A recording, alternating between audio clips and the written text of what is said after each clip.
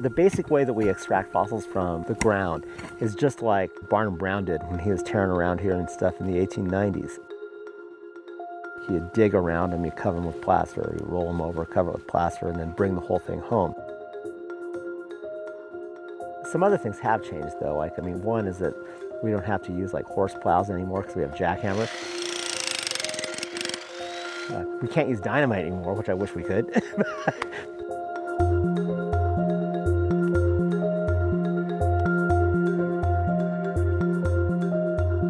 The Morrison Formation is one of the most iconic formations within paleontology because it represents an interval of time in the late Jurassic period about 140 million years ago. But also what's so important about the Morrison Formation in general is that it's the place where the first great dinosaur discoveries were made in North America during the big dinosaur rush of the late 19th century. The dinosaurs from the Morrison Formation became probably the best known dinosaurs in the world. So all these familiar names like Stegosaurus and Brontosaurus and Allosaurus were all found first in the Morrison Formation. When the early dinosaur hunters came out, they dismissed a lot of the smaller animals because they were looking for big animals to fill their dinosaur halls. And that's one of the reasons that we started this excavation, is to try to fill in the picture by looking at the stuff that was ignored by all the early collections. Because it is so large, thousands and thousands of square miles, the Morrison Formation is probably more than one thing. But what really needs to be looked at now is on a site-by-site basis to see how all of these fit in together, to see if there's any north-south or even east-west differences among these different faunas, to have a better understanding of the evolution of these animals during the Jurassic period in this part of the world. Well, this is actually a pretty typical site, I would say, for the Morrison, in the sense that it's a combination of sand and then heavily what we call indurated, which basically just means glued together sandstones. And we think that these animals, that they died and they were either deposited in one of two ways, that they either died and floated into rivers and then they got hung up, or that they're in what we call overbank deposits. And that's in areas where the river would flood and then go out onto a floodplain and then cover animals. See, these sediments right here, these are really silty. So they have a lot of clay in them. So this was a overbank deposit, or very near to the bank of the stream. It speaks to the kind of preservation that we have here. I mean, rarely do we find a wholly articulated animal.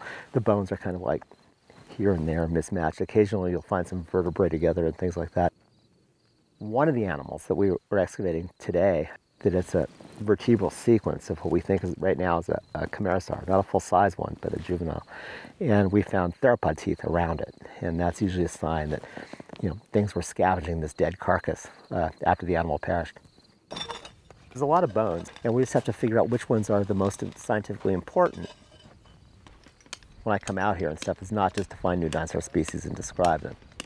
I'm really a biologist who works on fossils, and I'm more interested in a lot of the biological questions. One of the most important things that we found is a diplodocid skull.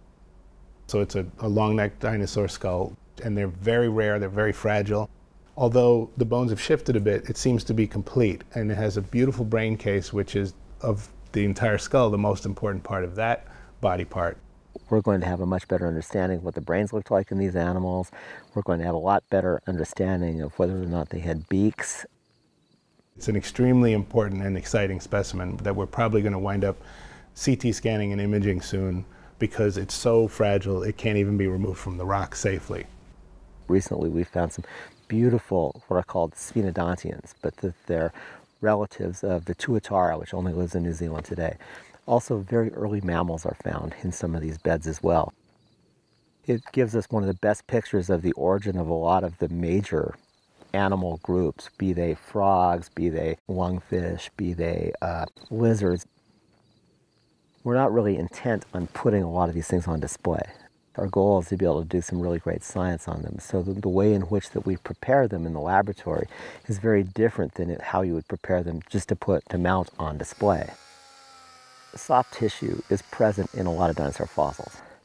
Sadly, that wasn't recognized until maybe 10 years ago. So a lot of these things were just prepared away back in the museums and things because people just thought that they were plants or just discolorations. But certainly we've learned a lot now, and there are things like skin imprints, there's other sorts of things that we're only beginning to be able to understand. It may seem like we've been doing paleontology for a long time, but we really have just begun. And there's so much that we don't know about the history of life. Anytime we go out, it's new discoveries, without a doubt. It's just an automatic part of what we do. It's really hard to consider a successful expedition all the time you're doing it, even for a few years afterwards. Nevertheless, we hope that we're able to generate a lot of interest from both other scientists as well as our own students and colleagues to be able to weave it into the bigger story of the Morrison Formation as a whole. I think this might be a bone, like a surface. It's rounded through here. So if it is, this could be a theropod metatarsal.